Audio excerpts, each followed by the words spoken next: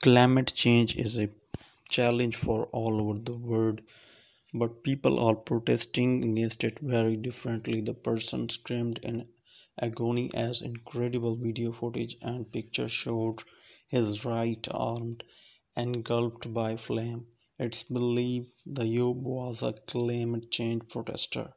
Stunned onlookers watched on he stormed the court before sitting on by the net.